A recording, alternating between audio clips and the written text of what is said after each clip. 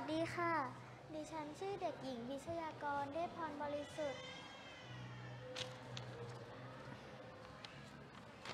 หรือน้องมานาวันนี้ประชาชนเข้าชมโครงการช่างหัวมันตามพระราชดำริในหลวงรัชกาลที่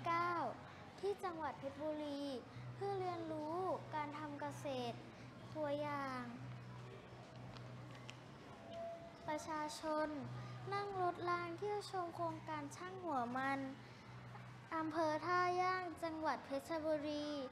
ในอดีตบริเวณนี้เคยเป็นพื้นที่แห้งแล้งแต่ในหลวงรัชกาลที่ 9 ทรงปรับปรุงและพัฒนาเป็นโครงการช่างหัวมันตามพระราชดำริปลูกพืชหลายชนิดให้ประชาชนได้เรียนรู้ทำเกษตรมืออาชีพรายได้ที่มั่นคง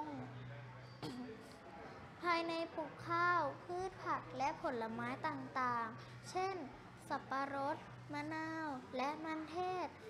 โดยไม่ใช้สารเคมีนอกจากนี้ยังมีฟาร์มโคนมฟาร์มไก่และกังหันลมผลิตไฟฟ้าเป็นแบบอย่างการใช้พลังงานทดแทนและมีพระราชตำหนัก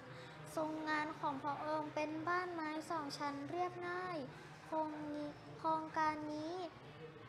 มีชาวบ้านสมัครเป็นลูกจ้างคอยดูแลพืชพันธุ์และฟาร์มสัตว์จึงช่วยสร้างรายได้ให้ชาวบ้านอีกทางหนึ่ง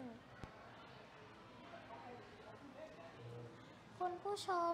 สามารถไปชมโครงการช่างหัวมันโดยนั่งรถรางหรือปั่นจักรยานรอบๆโครงการเพื่อศึกษาแนวทางการเกษตรยั่งยืนสำหรับวันนี้ขอลาไปก่อนสวัสดีค่ะโอเคมานานะครับเก่งมากครับข่าวยาวมากเลย